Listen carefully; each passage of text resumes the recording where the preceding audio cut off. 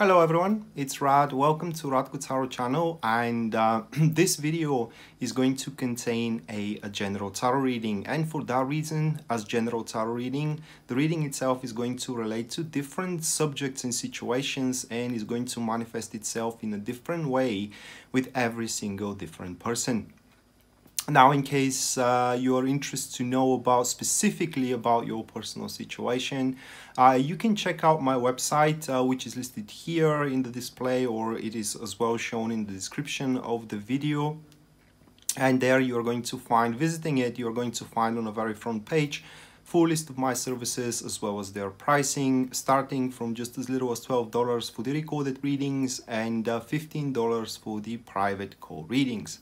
Apart from that, if you want to see me live, or you want to contribute with an event on me, you can check out my Facebook page, which as well you can see here on the video or in the description down below, and consider sharing and subscribing the video, because this is a one-man operation and your support does helps a lot. That being said, I want you now to lay back comfortably and enjoy the show. Okay, so this is going to be Virgo Sun, Virgo Moon, and Virgo Rising. Weekly tarot reading May 6th to May 12th, 2019. And bear with me a second, guys, just to shuffle the cards. And we can go straight away to the spread. Just one second, one card fell down. Okay.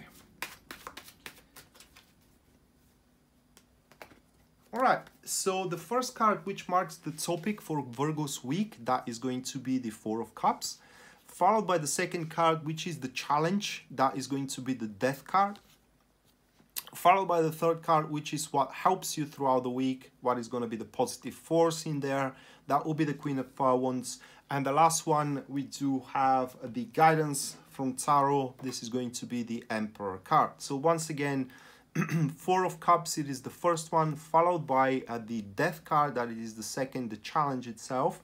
Afterwards, we do have the Queen of Wands, and the last one is going to be the Emperor. So very trivial situation is what you're gonna face throughout the week. Virgos, it kind of like unfolds that way. It's gonna manifest itself in the most stable field in your life, in your marriage, for example, into your career, the field where you are feeling most stable at. And it's going to manifest itself as things are going to start changing, and that is exactly what is going to be the challenge for you. But we're going to talk about this in a minute. So let's go first with the first card, which is the general topic. We do have the Four of Cups, and Four of Cups is generally the card of boredom and a card of being standstill, the card of one not willing to move on forward. That is kind of like also true with the Four of Pentacles as well, but the difference in between is that one is emotional, the other is material. So the Four of Cups is emotional, so you're gonna feel yourself rather in a good place emotionally with a person that you may not love, but in the same time you're feeling emotionally secure in a job that you may not necessarily be exhilarated about, but in the same time doesn't have much stress in it, and you have your salary on the exact date and so on and so forth. So the Four of Cups points that you are going to sit in a place throughout the week where you're going to consume the fruits of your labor, or the last fruits of your labor. But the Four of Cups as well is a card pointing that something has to improve, all right? And one needs to have that strong awareness. What I mean is that one needs to have that acute sense and mental strength to grasp on opportunities, because with the Four of Cups, a new opportunity is going to be presented to you here as the cup comes from the clouds, but you may not be willing to look at it. It is because you're going to feel yourself comfortable with what you already have. And that is the wrong approach toward the week. I mean, even if that's going to disturb your emotional security throughout the week, you got to take it, all right? I mean, because it's going to present you with a new way of doing things, and it's going to offer you an improvement as well. Just let me, guys, turn off the sound of my computer.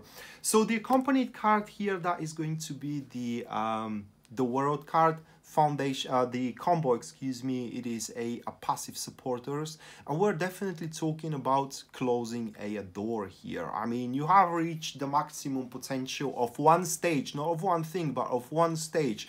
You have reached the maximum potential, for example, of the stage of your career where you're finding yourself right now. You have reached the maximum potential of the stage of your relationship, and that stage needs to be closed for good. And what you need to seek from now on is improving into the next stage, right, into the next level. Very similar to the Leo, but there we had a different circumstances of what this should be done, how this should be done. For you, it requires your awareness that things cannot go like this forever, and if you want a greater heights or a better things, you need to disrupt your emotional state with grasping on the new opportunity that is coming around, and that will be the change. So the second card here, it is the Death card, and the Death card represents a change.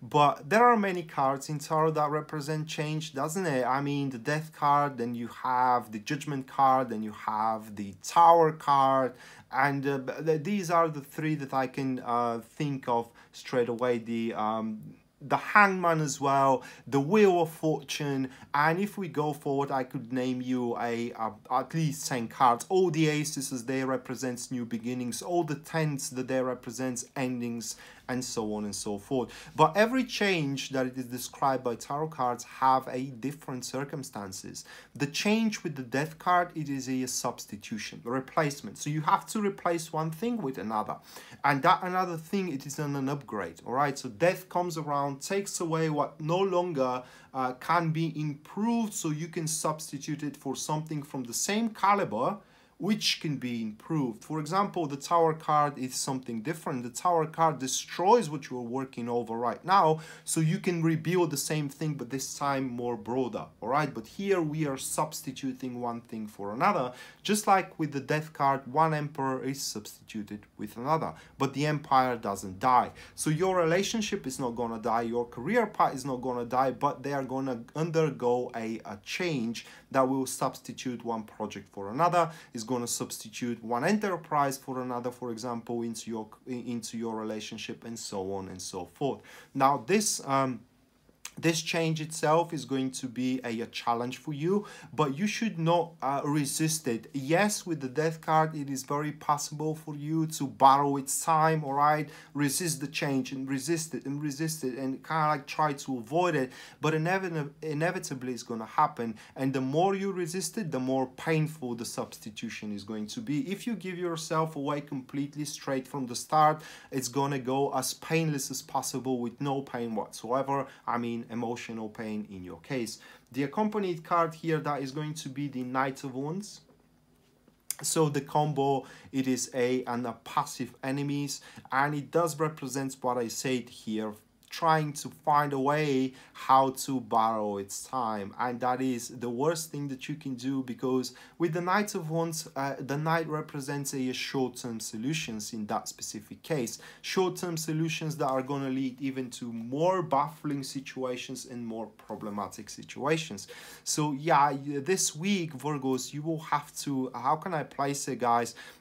You will have that opportunity to improve your standpoint either regarding career or relationship. It's going to come a little bit awkward to you in a sense of that maybe not what you have wanted, because you are feeling comfortable, you don't want to move and or to progress, because you know you are in a good place. Why one should jeopardize their good place right now to basically, you know, for an unforeseeable future? But it's something you gotta do, so you can bear even a greater fruits from your labor, or have even greater benefits emotionally or materially.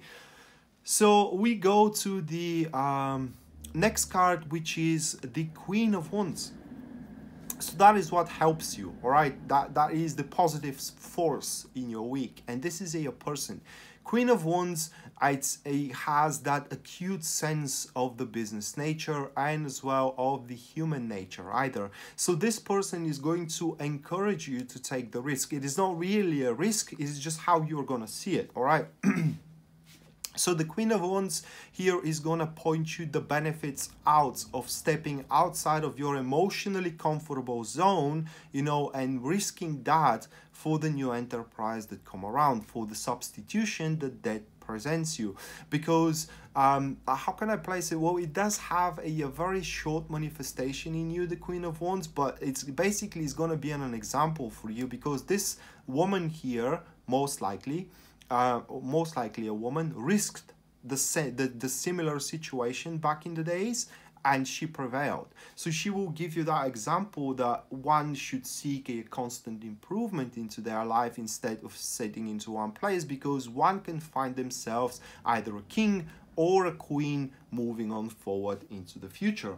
The accompanied card of the Queen, this is going to be the Seven of Wands. So that is a very beneficial, guys. It is an active supporters that we do have here, and the Queen itself is going to reveal you the best possible moment and the best possible way how you can take that substitution, that replacement, that change that comes around, in which you will not going to be disrupted from the exterior circumstances, nor you are going to be tempted inwardly as well. So it does point that this woman is going to reveal you basically the recipe of success in regards to your situation. Most likely, like I said, it is because she undergo the same kind of a situation as you are in the past. And now let me give you a few examples here how this could play out. You know, like I said, you could be in a relationship with someone, romantic relationship that is, and in a very early stage you are dating, you know, you are having a good time together, you know, the sex is good and so on and so forth, but you are living in separate places.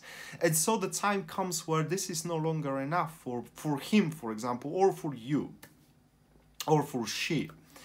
And they approach you with a proposition to start living together, and while you're feeling very comfortable right now, you know, having a time for yourself, and in the same time having a time for them as well, and so on and so forth, now the time has come where you will have to abandon that emotional stability and start living together, where you may not know how your emotional stability is going to be. And at the same time, this is a substitution, you know, one thing for another, but it is the same relationship. And this, you may consult yourself with this woman, where she pinpoints you the benefits of doing so. That is just an example. And finally, what we have here, it is the guidance that Tarot has for you. We have the Emperor. So no matter what you are to decide throughout the week, all right, should you try to borrow the time of the change, or should you give yourself to it completely? That is up to your business, not mine. But the Emperor points that you need to become completely aware what are to be the circumstances of your decision. Like I said, should you take the change or not throughout this week? With that, you are to present yourself very reliable to those which are around you and to the situation itself. And with this approach, you will also exert a severe amount of structure, which even if you borrow its time to the change, you will be able to face the downs that this change is going to strike you forward into the future. Because as I said, the more you borrow its time, the more disadvantages this change will present you back in the day, forward in the days. So you will be able to face them with much more ease, if I may express it that way. But everything starts from that you need to recognize not the circumstances, the consequences of your actions throughout the week. The accompanied card, this is going to be the High Priestess. The formation here, it is a active enemies. And the only thing I can say with these cards is that you know what you gotta do, guys. Basically, you know it deep down within yourself. Do not let anybody tells you otherwise. Do not let the what you see around you to tell you otherwise. Just it's time to act. It is time to do something about it. It is time to improve. So I hope that you Virgos are determined enough, you know, to seek for greater emotional heights through substituting one thing for another. So that being said, guys, this was your weekly tarot reading, May 6th to May 12th, 2019. I hope you enjoyed it and you liked it, and we're going to see each other around. Until then, bye.